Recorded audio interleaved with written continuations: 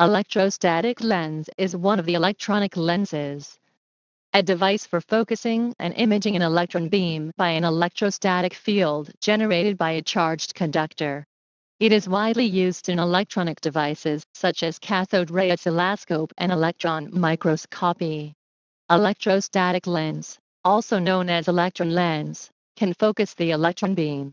It mainly consists of photocathode, focusing electrode, auxiliary anode, and each potential of cathode. The principle of electronic refraction is similar to that of optical refraction, so the static focusing field is called electrostatic lens. If you are interested in new heat image intensifier, please feel free to contact us.